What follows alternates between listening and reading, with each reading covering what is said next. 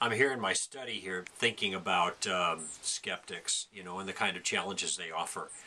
And one of the most common ones is, gee, if God would just show himself, if he would just do a miracle, if he'd show up here in front of me, if he'd do something that couldn't be explained by any naturalistic explanation, then I'd believe. And to be honest with you, I never trust those kinds of proclamations, because I think of Jesus' own life.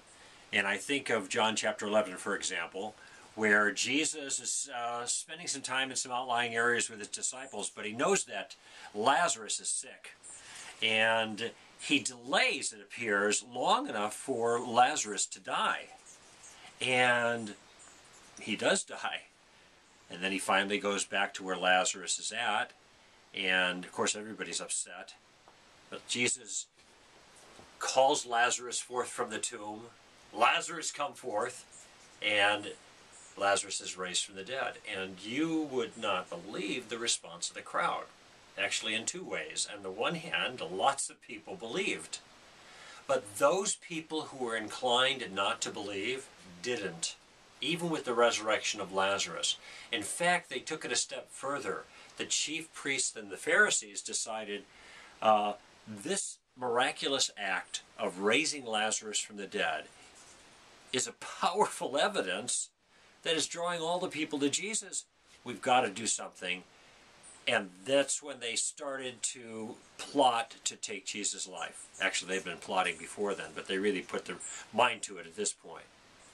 So they want to destroy Jesus because he worked this miracle. But it's worse than that.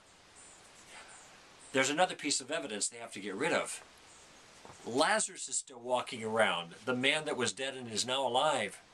And so in John chapter 12, you can, around verse 10, you can read about how the Pharisees not only plotted to kill Jesus, they plotted to kill Lazarus as well. Now this is what I call unbelievable unbelief.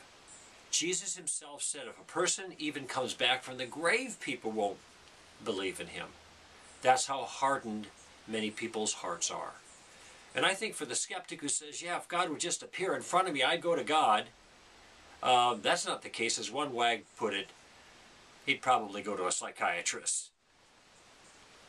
One of my early teachers in Christianity says the sun melts butter, but it hardens clay. So true in this case.